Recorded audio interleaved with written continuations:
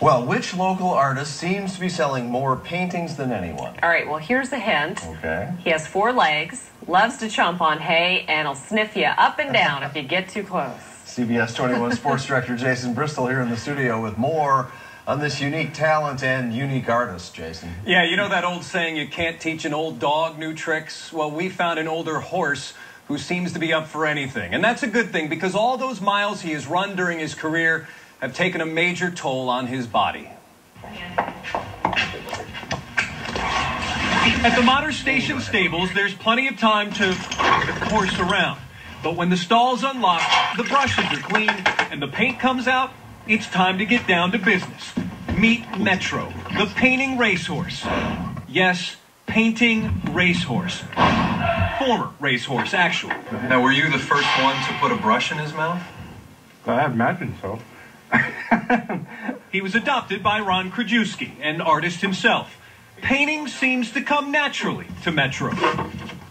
Most of the time. He used to just bob his head up and down in his stall when we first got him off the track. And once he learned to grasp a brush, the horse that ran Belmont and Saratoga went from the oval to canvas.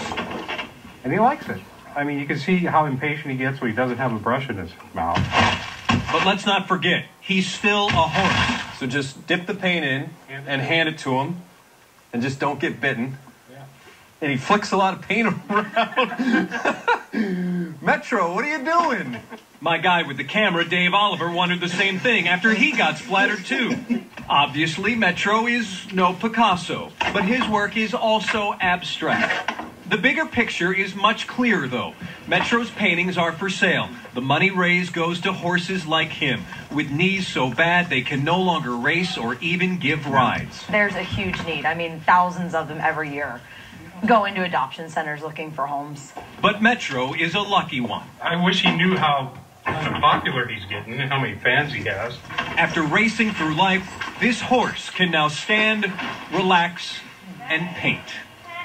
And if you're interested in buying a painting from Metro, hit up my blog on CBS21.com. They range from $40 to $300. That's when they're in stock. Metro won 8 races, $300,000 during his racing career. Wow. Here's hoping he can make half that in this new career. I have a feeling he's going to make as much or more, and you should have worn a yellow sweater. Yeah, I mean... You should have worn a smock or something. At this point, precision is not his greatest strength, but he's working on it. He seemed like he was doing that on purpose. Maybe it's just his sense of humor. He's an animal, isn't he? He said, give me my paper. He's an animal. All right, well, Metro's doing a great thing for a lot of horses No doubt. that need the help. Certainly is. All right, Jason, thanks.